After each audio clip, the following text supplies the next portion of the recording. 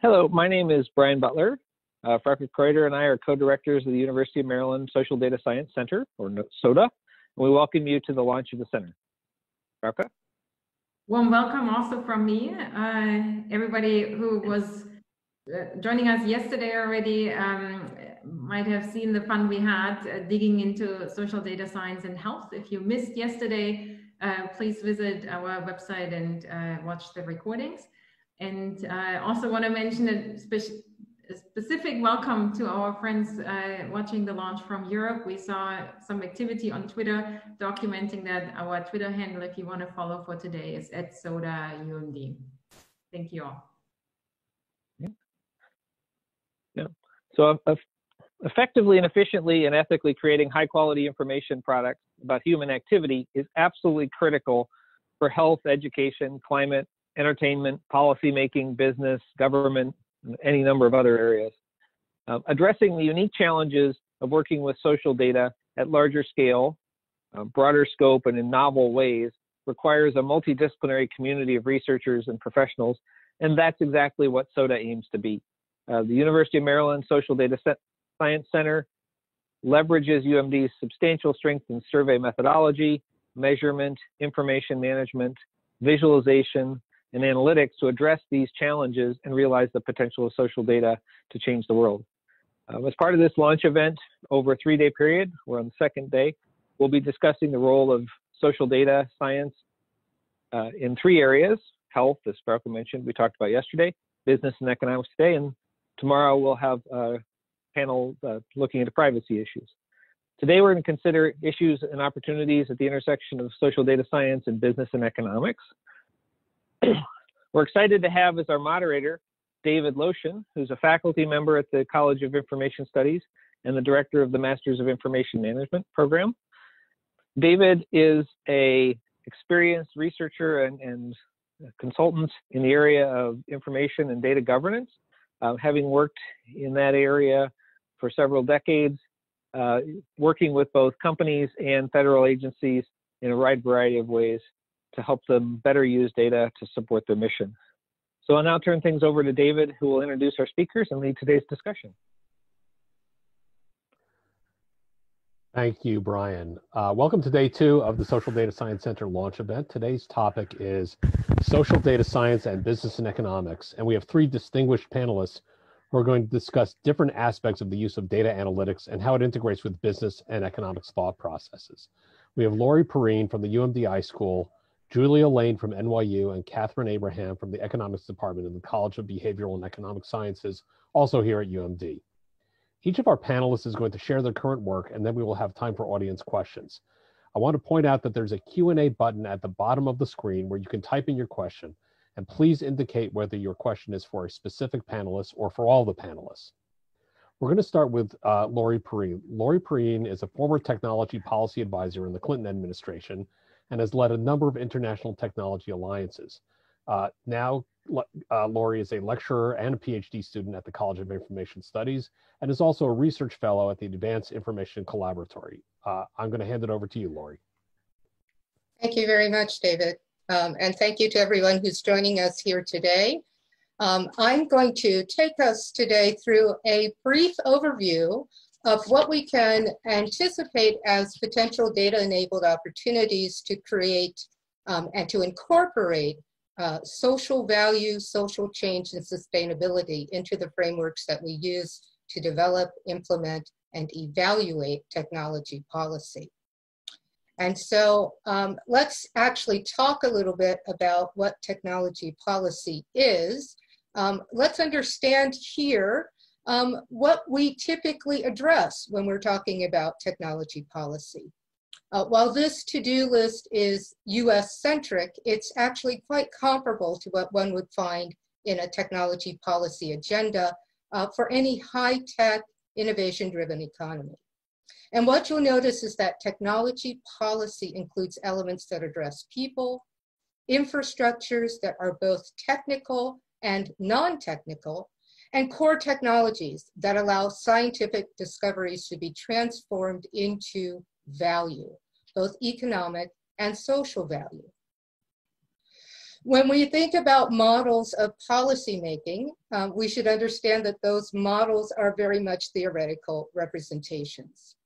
Ideally, when we're making policy, we have a process that is evidence-based, has input and engagement from key stakeholders, including the public, and allows us to evaluate the extent to which we've accomplished our policy goals.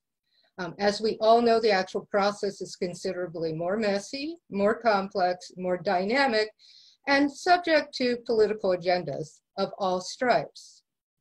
When we talk about technology policy, we add another layer of complexity and dynamism that brings a very particular character to that set of policy making and policy decisions.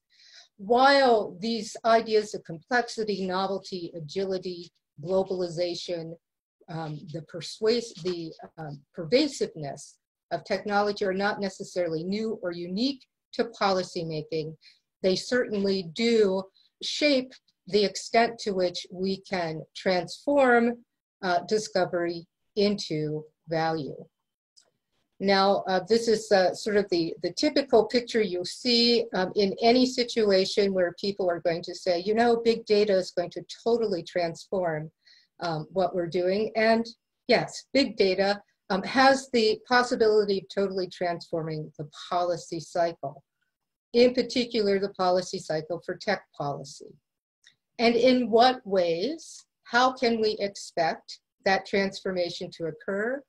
Well, what you see here are just some examples, and those examples help us to see that we've got emerging possibilities, first of all, for actually articulating what value is in new contexts, to identify value and opportunities for value creation for many actors of innovation to participate in value creation and to capture that value in a way that benefits broader segments of society. So if we take a moment to look at a slightly different conceptual model for how we do evidence-based informed policy, looking at the idea that there's an agenda setting process, policy formation itself, using the evidence that comes into the system, the actual implementation of the policy, and then looking at our policy outcomes. Let's take that framework and look at where we might enhance it by incorporating some of these data-enabled dimensions, with a particular focus on the idea that we've got opportunities to capture value and create value that are now dynamic, open, multifaceted, and adaptive. So if we look at the evidence element of our policy making, we see that we've got new opportunities here to collect information, to qualify from whom that information is coming in, and also, of course, because we're talking about data and data analytics, how we analyze that. And that's information and that's evidence that we're collecting, not just for agenda setting, but for formulating the policy itself. Here we see the possibility of new actors, new analysis, new data coming in to shape that agenda, coming in to give us a new set of options as we look at the policies that we set forth. The engagement that is possible now allows us to reach beyond the traditional communities of technologists and the traditional sphere of business to really look at the communities that are impacted by technology, the communities that co-create technology, and to look at the ecosystem in which technology occurs, the natural ecosystem, as well as the business and the social ecosystems. It also gives us an opportunity to begin being explicit about whose motivations, whose norms, and whose values we include in our public policies, and towards what goals or whose goals we are attempting to optimize in these situations. When we look at the evaluation process, of course, that's a place where we typically see low-hanging fruit with the inclusion of new data analytic processes, but also with the possibility of getting in, once again, new information. But even more, we're able to perhaps identify what innovation means in a much broader context, to be able to look at social and civic innovations that aren't necessarily captured in the old system, to look at process innovations and to look at impacts beyond what is immediately visible, to look at secondary impacts and tangibles, and of course to look at what is the impact on society, on environment as well. We can also begin to quantify where there are externalities, and also to predict the emergence of externalities that may be harmful, and perhaps to mitigate those in a proactive way rather than in a way that seeks to remediate harm. And finally, we're able to address a time dimension here where there is the opportunity for us to be more agile, more innovative, more adaptive in the way that we make policy, but in the way that policy can respond to challenges as well. So I have to add here a caveat, a reality check. When we think about the ways that we can incorporate these technologies into the policy cycle, what we have to remember is that many of these technologies that we're looking at the moment, the ways that we incorporate social data, the ways that we're using AI and machine learning, all of those things are technologies that haven't quite gotten through to their maturity. And so what we're going to want to bring in to the process is a certain idea that even as we incorporate technologies, we realize that we're going to have to be mindful of a certain adaptiveness as technologies evolve and as technologies fall away and new technologies emerge. So what we're going to need to do at this point is to really think about defining where those opportunities are and figure out how we can operationalize and manage those. And then look at where are the gaps now between where the technologies are in their own technology development cycle and where those tools and methods are and what we need. And then also look at some of the people dimensions about how we build capacity in order to take advantage of those opportunities. And so with that, I'm going to conclude my presentation. I look forward to your questions, and I'll turn the session back over to David. Thank you. Thank you, Laurie. And just a reminder, if you have questions, there's a Q&A button at the bottom of the screen where you can type in your question, and please indicate if you want to direct that question towards one of our panelists. Our second panelist today is Julia Lane. Julia is a professor at the NYU Wagner Graduate School of Public Service and is a senior advisor in the Office of Federal CIO at the White House, supporting the implementation of the federal data strategy. Julia co-founded the Coleridge initiative, whose goal is to use data to transform the way governments access and use data for social good through training programs, research projects, and a secure data facility. The secure data facility was initially built at the behest of the Census Bureau to inform the decision-making of the Commission on Evidence-Based Policy. Julia? Hello. Let me just get my screen shared. And so thank you very much for the introduction. And I want to say that I'm thrilled to be participating in this launch. I'm a huge fan of what's being done here, of the work that Frauke and Jody and so many of you have been doing. I think it's such a timely activity to be working on. So, so kudos to all of you. And I think it's super important. And I'll talk about my perspective, and I'll very much look forward to your comments. So the reason that I think having a center with the focus that that this center has is critical for understanding how we're producing public data for business and economics is I think our current data infrastructure has a lot of major challenges. So I'm going to kind of tell you what I'm going to tell you, then I'm going to tell you, and then I'm going to tell you what I told you. So,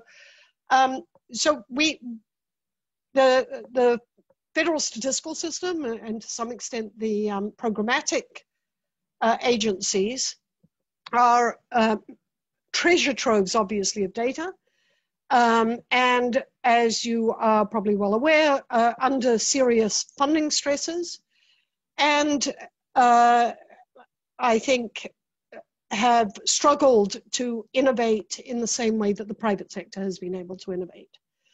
And I think what we're facing now, and I think what the center is looking at, is we've got massive technological change, and the role of universities and think tanks and the scientific community is to really help rethink how we're doing data collection, access, and use for the public data sector, because public data is absolutely critical to the foundation of a democracy. But bringing together the data isn't the only thing that needs to be done. We need to build the skills, which again is what this center is about. And we need to think about how to use these new tools, not just to be able to work with the data, but to be able to collaborate and replicate the work that can be done. And so I'll close when I get to the end with a book that I just put out that is called Democratizing Our Data.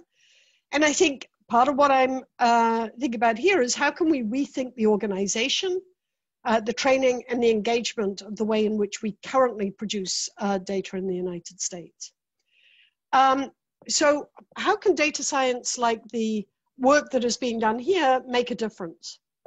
And so when I first started writing this book, I went back to one of my favorite people of all time, and that's Janet Norwood, who was BLS commissioner 20, 30 years ago. And she makes the case for why public data and why evidence is so important. And I think that's obviously very true, as true now, if not more true, than the things that she pointed out 25 years ago.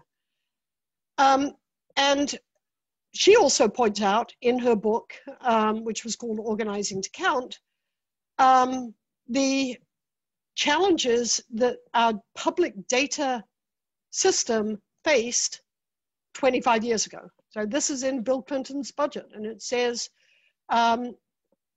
we really have problems. And what I'm going to argue here is that if anything, things have got worse in the past 25 years. She was very worried about it. Obviously, we have a huge opportunity. The biggest science agency in the United States has highlighted the importance of the data revolution. In the private sector, the biggest and most important companies, the highest valued corporations in the United States are data companies: Amazon, Apple, Facebook, and Google. So why are our public data systems struggling so much? Part of it is, a lot of the data scientists can make a lot of money in the private sector, more than they can make in the public sector. But I'm also going to argue that we have a lot of problems that are being highlighted, I think, by the current crisis. The organizational design in the United States, anyone who has talked to Nancy Potok or any of the chief statisticians will tell you that the challenges with the statistical system being housed in OIRA at OMB is a problem. The way in which the funding is set up to support programs is sadly a challenge, and I just highlighted the salary structure. So the results are that we don't have the flexibility and the innovation to be able to deal with questions now, where we've got questions about unemployment, about economic activity, and we need answers at the local level. And that has very important consequences. So for example, there's been a lot of concern about the way in which we measure unemployment, even if there's there have been a number of errors in terms of classification, partly because it's a difficult concept. The measure of unemployment, for example, is actively looking for work. And it may also be that the measures that we have are not the measures that we need at the state and local level, so that workforce boards can figure out how much unemployment there is at the local area right now. So it may be that we need new questions to complement the questions and the longitudinal sets of questions that we've already developed. It may be that we need to rethink our measurement. We have GDP as a big number that captures a lot of people's attention, but that's been criticized for ever since it was developed in terms of thinking through how to describe economic activity. So maybe we need to be rethinking the measurement system that largely has come out of the Cold War and the Great Depression, and rethink how we're trying to measure economic and social activity. And the partnership between universities and federal agencies and state and local agencies might very well be a way of going about that. One of our biggest challenges, obviously, with the federal system and government in general is, unlike the private sector, we worry a lot about privacy and confidentiality. And of course, the challenge has been framed very much along the lines, whereas the private sector is laser focused on providing more accurate data so that you can figure out where to go and what to do. And what the federal system has done is gone down a direction of trying to reduce the quality of data and having an impact on research and policy analysis. So what we should be thinking about doing is thinking about how to use technology to collect and make use of data much better. See, I've only got about 3 minutes left, but the advantage of the cloud is that data don't have to be housed in one single agency. It's possible to share and access data across the board. And so we can use technology to do data collection and access and use better. We can organize ourselves better. There's been a lot written on this. Lynn Ostrom obviously got the Nobel Prize for thinking about how can you make the best use of a public utility, a public good. The former chief statistician, Nancy Potok, and Nick Hart, who were responsible for the, who was responsible largely for the Evidence Act, had proposed FFRDCs, federally funded research data centers, as a quasi-government organization from which to work. How can we democratize data? Frauke and I and Jody have spent a lot of time building applied data analytics classes. Putting data in the same place is necessary, but not sufficient. You have to build the capacity for people to do that. Very inspired by the Ag Extension Program in the United States, which grew out of similar problems. You had farmers who had questions, just like now we have government agencies that have questions, and the bringing together of universities and the constituencies, in this case, government agencies that have questions, is very analogous to what happened in the late 19th century. And so we need to be engaging. And I think, again, the universities can help a lot with this. We need to re-engage with states. We've been doing that, obviously, at the Coleridge Initiative that Frauke has been involved with, and Jody. Building ways and training programs and products that have values to build evidence with the people who are going to use it, with the direct connection with the users. One of the visions that we have is, like, step number 1 is to build a secure environment. Step number 2 is to build the training programs. Step number 3 is to build a collaboration whereby the community provides information about what data sets are used by whom, and use AI machine learning approaches to build an Amazon.com for data, so that we can know for a given data set who's worked with it, on what topics, with what results, and with what other data sets, kind of like an Amazon.com, and automate it rather than create a manual system. So I said I was going to give you my key ideas and then tell you what I was going to tell you. So those are basically the ideas. We've got a lot of challenges. We need to have new institutional structures to deal with it. We have the technology to do it. And I think something like this center is right on the money. And in a pathetic attempt to increase my sales, the democratizing our data lays a lot of these ideas out. So thank you very much.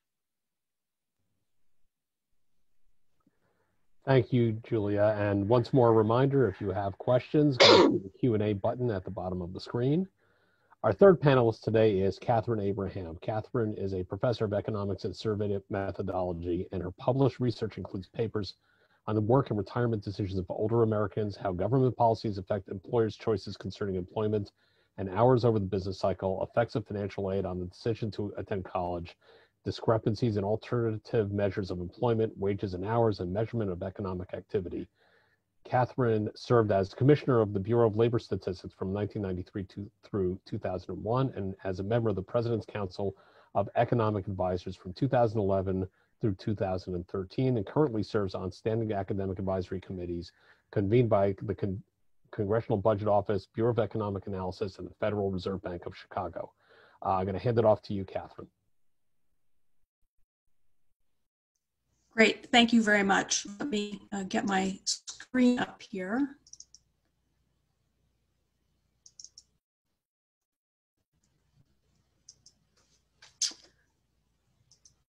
So I also very much appreciate the opportunity to part of this panel. My remarks will overlap to some extent with Julia's, though I think we also have a different perspective on some of the issues associated with the production of information for economic decision making. I just start at the same place that Julia does, which is the existing model of data production in use at the Census Bureau. And I'm going to turn my camera off if I can, because my internet connection is a little unstable. The existing model of production at the Federal Economic Statistics Agencies clearly is under threat. Julia alluded to this. It's harder and harder to obtain survey responses from households and businesses. The statistical agency budgets are squeezed. The thing that I'm going to focus on is that the surveys that we have don't produce data of the desired frequency or the desired level of detail. From my perspective, where this leads me is that I think it's extremely important that the statistical agencies find a way to use administrative and private sector big data to complement the survey and census data that are currently underlie published economic statistics. I guess the place where I would take a little bit of an issue with Julia's perspective or disagree with her to some extent, comes with identifying where the problem is. I don't think the problem is that we're measuring the wrong thing. I think to the extent that we get data out of the current population survey on unemployment, it's generally a very high quality. I don't think there's a problem with producing GDP. It's a useful measure. It's not the only thing we care about. So I don't see the problem as lying primarily with the existing measures. Rather, I see the problem as lying with existing data not being available at the desired frequency. They don't come out quickly enough, they're not produced frequently enough, and they don't provide the desired level of detail. And thinking about this from the Federal Statistical Agency's perspective, that's where I would focus. This has really come to a head during the pandemic.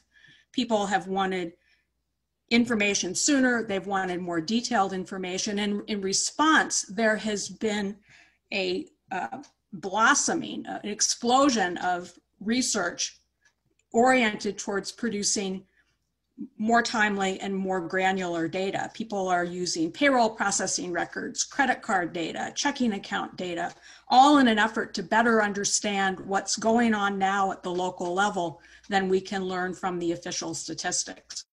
Just to give you a flavor of some of this work, and this, I should say, this is not my work. I've put the references to the papers that I'm drawing from here. One of the things that people have been very interested in during the pandemic is exactly what it is that's happened to employment and who it is that's been affected. There's a very interesting set of papers by a group of researchers at the Federal Reserve Board who've been using data from a payroll processing firm, ADP, to look at this and related questions. One of the things they've learned is that the impact of the pandemic on employment has differed a great deal across the income distribution, with the jobs of high income people being relatively little affected and the jobs of low income people being greatly affected. There have also been some differences with women being more affected than men, which is not what you normally see in a recession. There have also been questions about what's happening to the demand for products and services. This is something else that people have been looking at, again, trying to differentiate between those at the top of the income distribution and those at the bottom of the income distribution. This is a chart taken from Opportunity Insights, which has been looking at credit card and debit card data. What they find is that over the course of the pandemic, people at the bottom of the income distribution have not actually reduced their spending all that much, but people at the top of the income distribution, who I just showed you, aren't really being so affected in terms of loss of jobs and so on, have cut their spending a lot. That's a little surprising, but it makes sense when you start to zero in on where the reduction in spending has been occurring. It's been occurring in hotels and food. It's been occurring in transportation. That includes the airlines. It's been occurring in in-person services. And I think the message that you take away from this is that the reduction in spending and the resulting economy has not been a result of people didn't have money to spend. It's been a result of people can't spend money on the things that they would have liked to be spending money on. So that I'm showing you this just as an example of the way in which private sector big data can, I think, inform our understanding of what's going on in the economy. I thought I'd mention just briefly a project that I and a set of researchers in the Department of Economics at Maryland and the Maryland Transportation Institute in the College of Engineering have started working on. We're maybe pushing the envelope here, but we're trying to figure out whether we can use anonymized geolocation data to better understand employment dynamics at a granular level. The Maryland Transportation Institute has already set up an existing infrastructure that has fused information from multiple sources to track trips that people make on an anonymized basis. They have information on about 100 million trips a day in the United States.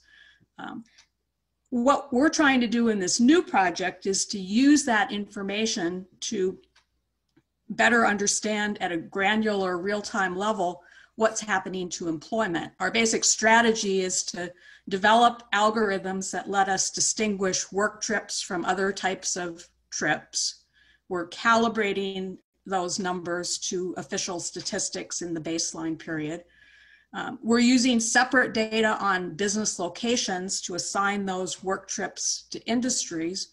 And then we will be monitoring changes in employment as implied by the trips data over time. And in principle, if this works, we should estimates at the county level.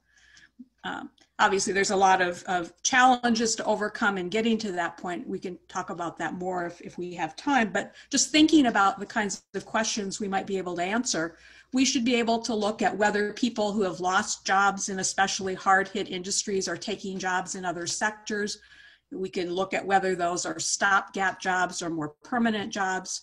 We can look at whether businesses that are closing down are being replaced by startups in the same area. We can look at whether people are changing geographic location, moving to other areas, and get some insights into what it is that's driving them. This is motivated, as I said, by the pandemic, but I think this data infrastructure will have a lot of continuing value even after the pandemic has passed. So I've talked about some private sector, some academic efforts that have been carried out during the pandemic period, but I think the goal is not just to be engaging in research and in experimentation and generating all of these different estimates. I think part of the goal is to incorporate these new approaches into official statistics to get to a point where official statistics can be more timely and be more. There are a lot of challenges to doing this, and others have alluded to some of these, but let me just recap.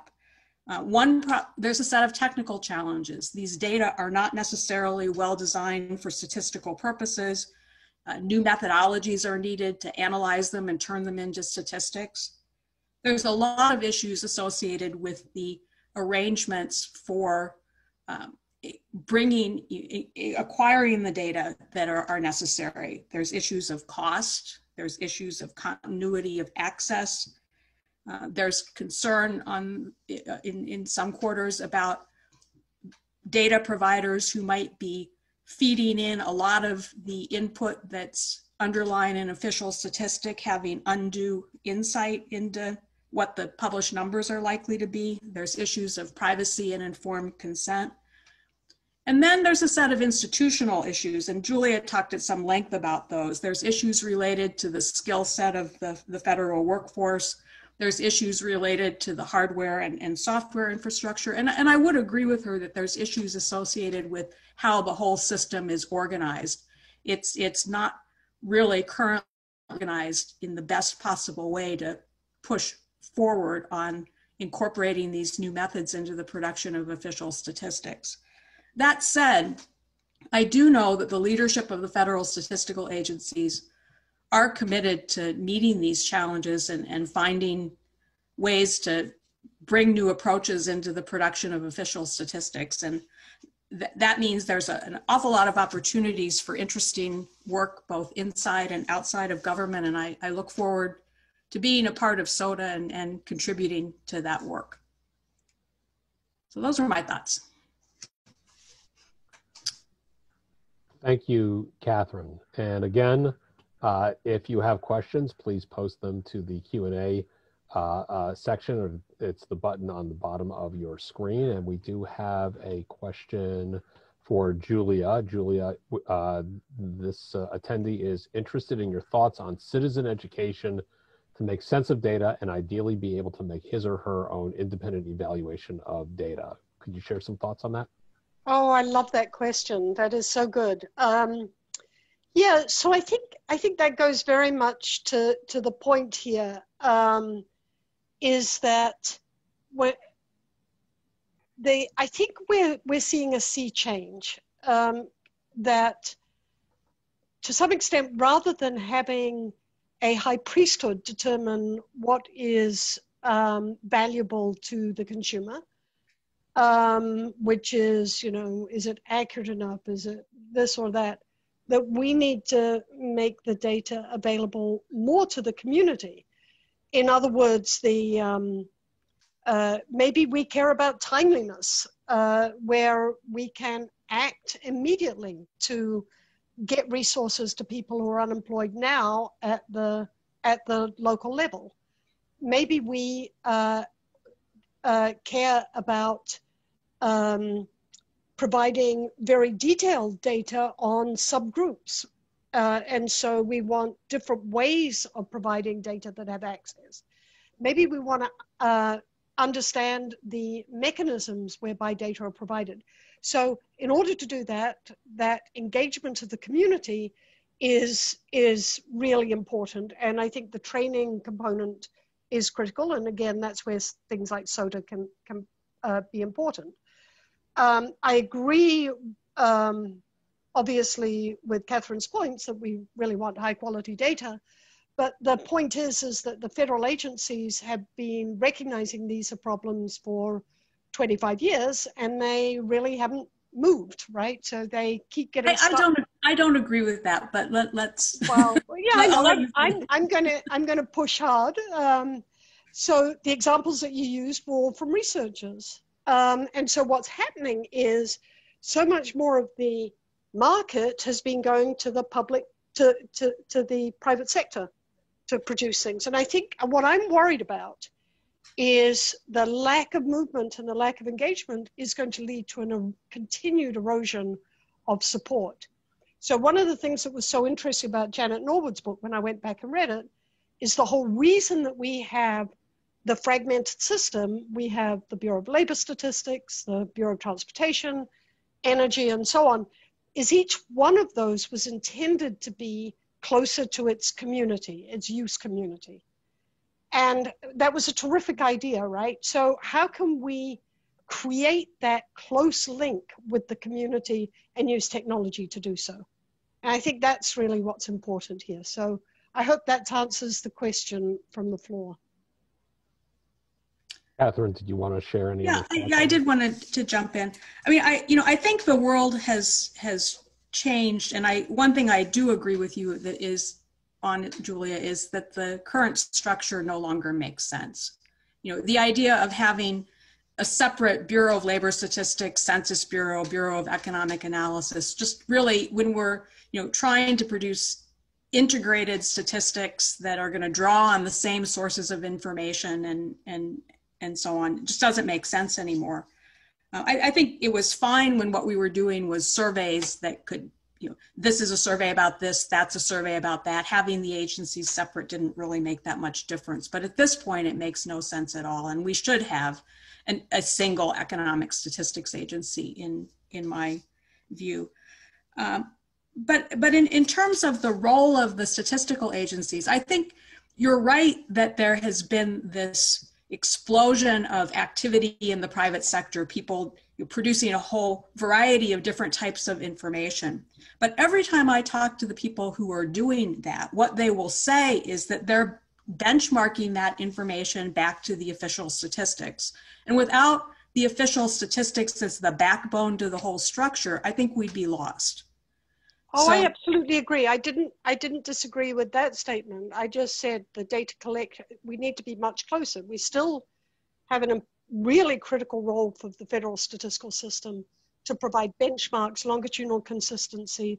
Right. Absolutely. But I just don't see the creation of new products and ideas. There is, for all the kinds of funding reasons and organizational reasons, it's very difficult to innovate within the current system. So finding out a way to get that innovation, and like Simon Kuznets with GDP and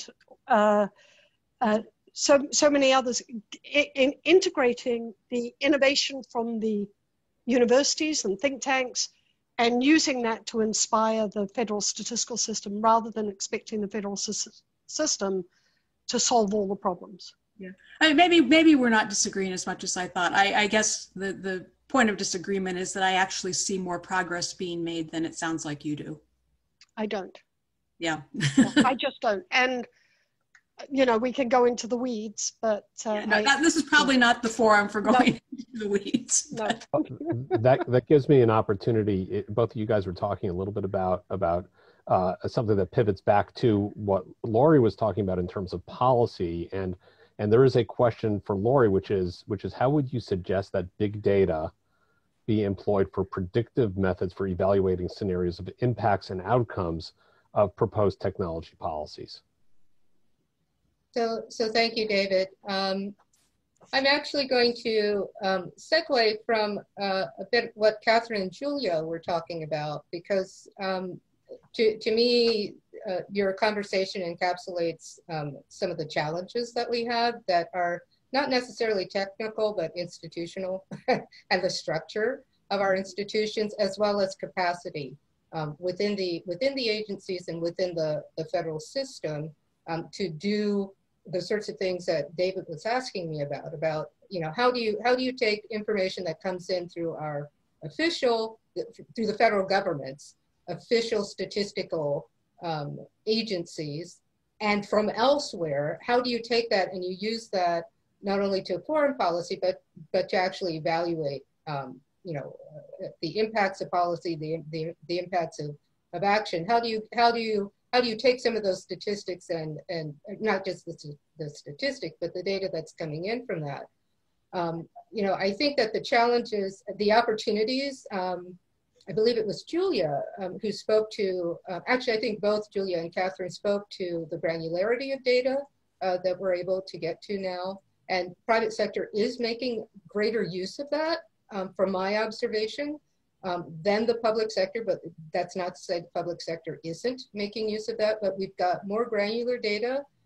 We've got the opportunity for more granular measures or indicators to be there, whether it's in terms of geography or sectors of the economy or different groups within the economy or various cuts of that, that we're able to track. We are technically have the capability of tracking that better. And because when we do that across jurisdictions, not just federal, but if we're able to work better in concert with state and local governments, then we're able to begin to look at possibly simulating impacts, because we've got the data to mine and to look at and to begin to really pull out what are some of the predictive elements that led us to first order, secondary order, second order impacts. All of that is wonderful in the ideal, but it all comes back to what I think what I'm pulling out of as a core essence of the conversation that Katharine and Julia were just having. It all comes back to a lot of the capacity and structure of the federal government to actually be able to take advantage of that opportunity.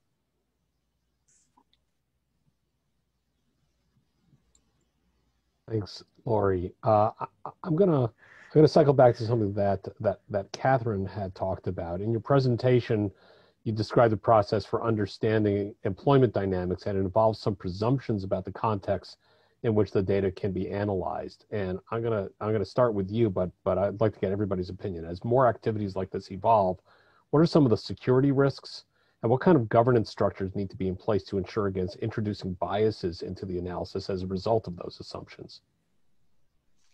Yeah, I think this gets back to something Julia and I were talking about. If you think about all of these various sources of private data that people are exploiting to extract information from them, all of them have the property that they're not necessarily representative of the whole economy. So if you're looking at payroll processing data, it's the customers of that payroll processing firm, or if it's the credit card data, it's people who have credit cards with that set of banks or whatever. So you worry that if people start paying too much attention to data generated from that sort of sources, that it's going to be a biased representation of reality. So I think, in my view of where we're headed, it should be a world in which we have a backbone of information that other statistics can be calibrated to based on periodic censuses, a few surveys that are conducted at intervals, and that we fill in with model-based statistics based on these other sources of information that may or may not be fully representative. And to, the integrity of the statistical agencies in developing representative, unbiased statistics serving as the anchor for other information that's generated that tells us about things that those other, the federal data can't tell us about, seems like an important way to ensure that what we're getting is meaningful. I don't know if that answered your question exactly, but. I think it's a start, but I'd like to get everybody else's feedback as well. Maybe we'll go to Julia. Okay, so thank you, David. So I guess I would come at it from the other way, and I talk about this in the book, which is that where I think that the way in which I think we should be thinking about this is not from a process point of view, but figuring out what are the questions that need to be answered, and working backwards. So when I was interested, as Katharine well knows, building linked employee data set in the United States, so we did this for the US. It combined large-scale administrative records from all 50 states and 6 federal agencies. And I also built one in New Zealand, the integrated data infrastructure. And so my original thought was, wouldn't it be great to be able to combine all these data sets? And that turned out to be the wrong way of doing it. What I needed to start with is, what are the questions that people in the local areas were interested in answering? And John Thompson, who was director of the Census Bureau at the time, or deputy director, trained me pretty well in saying, So what I figured out, I went to just about every state in the country and talked with the workforce boards and so on. And what it turned out they were interested in was measures of employment dynamics at the local level that were timely and, answered a set of questions. So I learned how to say the so that, did the same thing in New Zealand. And out of that, what happened was, it kind of came from the questions. In order to get answers that were consistent and high quality, you had to have a common data model, and that's where the federal agencies come in. Developing a common data model, they were able to develop standard measures, but the questions came from like the farmers, the people who needed to answer questions in the fields, or in this case, state and local government agencies. So that's where I'm kind of heading. If you're interested in trying to figure out employment dynamics, ask first who wants to know the answer and why do they want to know it and where are the customers, and that's how you get the resources and the interest. And it was the same thing with Simon Kuznets when he developed GDP. They wanted to figure out how bad was the Great Recession or the Great Depression, and he was able to answer that question. So I think if we have a question-driven approach rather than how can we produce high-quality statistics approach, that's, I think, the mental flip that's needed. And it's very hard. I think you have to have both. Absolutely. I mean, yeah. And I don't think that talking about the one in any way negates the importance of the other. It's a complementary set of activities. But here's where I'm worried is the current system and the current organizational structure doesn't have the resources or the ability to maneuver quickly enough to answer those questions. And that's why I think what Nancy Potok and Nick Hart proposed, which is an FFRDC, which combines to some extent the long-term stability and the quality and the ability from universities to create a Manhattan project, which is where, of course, the first national lab came. I mean, that's sort of the model that grew out of the work of and recommendations of the Commission on Evidence-Based Policy. And I mean, again, it sort of sounds like you're saying the existing federal statistical structure is all screwed up. And I don't think that's quite right. I think, what the FFRDC and the Commission on Evidence-Based Policy making recommendations were all about was finding better ways to use the data that existed to address the questions that people cared about. But you need to have the basic statistical infrastructure. Correct. I said that what we needed to do was rethink the organizational system, and that if the current statistical system does not try to change the way in which it's organized, it's going to lose ground to the private sector. And recognizing that there are institutional rigidities that prevent it from doing so, I think it's realistic. And so I think having things like the universities and rather than having universities be a carbuncle outside the statistical system, having an integration in the FFRDC approach is the way to do it. Yeah, I guess I saw the FFRDC as filling a different role than the statistical agencies, but I think what you guys have surfaced is that this is a topic that might even warrant its own full hour conversation. Since I also have a bunch of questions, but I'm going to try to sublimate those to one of the questions that was brought up by another one of the attendees for Lori. Is cybersecurity part of the policy making that is within the realm of what you were discussing earlier? Yes, yes, it is very much so, especially when you're when you're focusing on technology policy. I found myself so taken by, if you will just allow me, I actually want to just make a brief comment about this whole idea of governance structures and the statistical agencies, and then I'll come back to the cybersecurity question. And the thing that has occurred to me both as a policymaker, as a researcher, and as a citizen, as an outside observer, is that we have these statistical agencies that collect data for particular indicators and statistics that do form the backbone of how our economic system keeps track of its progress in many ways.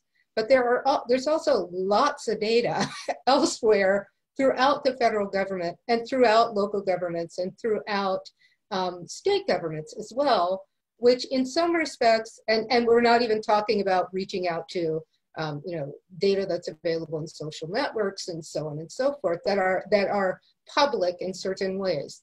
So there's a lot of bound data, if you will, that's available through public systems that could actually be put into service to do some of the things that we're talking about here in different ways. So I just want to put that on the table. That being said, yes, cybersecurity is a very, very important part of this and a very important part of how we address our policies. And that goes from not just what we think about as, I would call it classic cybersecurity in terms of hardening our systems in certain ways, ensuring the reliability of our software that drives many of the functions in our economy. Not one of the major ones being not just the physical infrastructure of the electric power system, but some of the software that goes to run that. But there's also the integrity of the information and access to the information and who has access to information that is at the moment somewhat widely available, but has been put in the trust of and the care of some of our federal systems. And so, we want to be looking to that as well. And we want to, this is kind of tying back to one of the earlier comments that was made, with respect to citizen education, education in general about cybersecurity, care of data, access to data, extending that into data privacy, by both having that training and education, that mindset and that sensibility built into the civic discourse is very, very important to us, because we know in any organization, the weakest link in cybersecurity is always the people, right? And so you can take care to build certain types of trust and authorization into your systems, and yet it just takes that one person to open the breach and for there to be a major incident. And I'm also thinking of that in terms of, this is kind of on my mind. I've got a 13-year-old right now who has a civics class actually at her school and is learning what it means to be an engaged citizen. And as an engaged citizen in the US context, engaged citizens need a better understanding of what data is telling us and what data is doing for us as citizens of this country. That's a totally different learning experience And it's not something that I think we all, even those of us who are kind of working in these areas, that we all have a grasp on.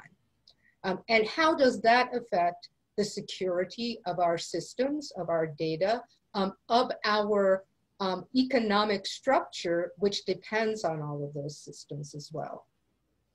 So I'll leave it at that. Well, thank you. We're at the end of our time, so I want to thank all of our panelists for their insights today, and I'm going to hand it back to SoDa co-director Brian Butler. Thank you very much to Julia, Lori, Katharine, and David for the discussion today. Did a great job of showing the complexity and challenges underlying the data that we rely on in everyday life and that people often take as being simple or straightforward, when the reality is creating that is not so much.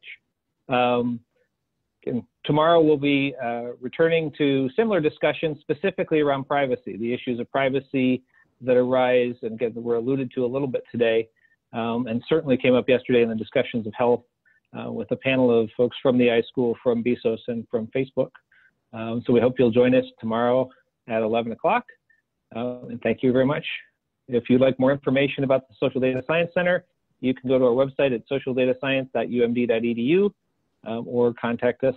And in particular, if you're interested in any of these events, knowing more about it, please feel free to contact us, or if you're interested in the possibility of becoming a SoDa Center affiliate. Thanks for organizing. Great discussion. Thanks, guys. Thank you, everyone. Bye-bye. Bye.